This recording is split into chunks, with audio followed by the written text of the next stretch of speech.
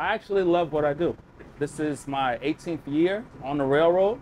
I love instructing, which is what I'm doing now. I'm instructing student engineers. I love operating as well, so when I can, I still do operate trains, and it's just a great job to have.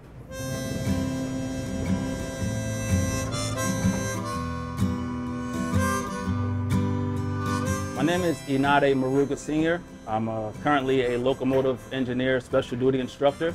I've been with Metro-North for 5 years now. My name is Robert Sapari, and I'm a training officer, locomotive engineer for Metro-North Railroad, and I've been with the MTA for 10 years. My earliest train memory is being in the train with my dad as he was operating. I'm second generation railroad.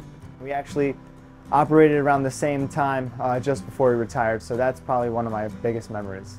Responsibilities for a locomotive engineer are vast, from dealing with your crews and having a job safety briefing to checking your equipment and making sure all your safety checks are complete. Safety plays a major role in what we do because of how many lives we're responsible for.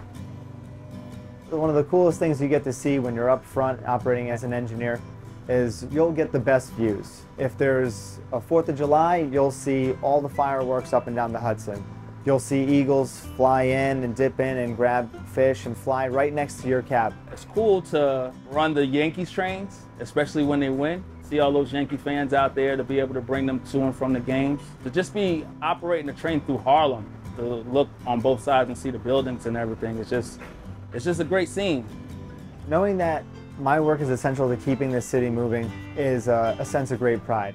It gives me great satisfaction knowing that I'm getting thousands of people to their destination safely, and they're relying on me to get to work. I'm an engineer, and I run trains as an essential employee, moving essential employees. Through the pandemic, to be able to bring doctors and food workers, for us to be able to get them to and from their jobs safely, take a great sense of pride in being able to do that. I take pride in my job now, and I really enjoy it. I am glad I became an engineer. It's an amazing job.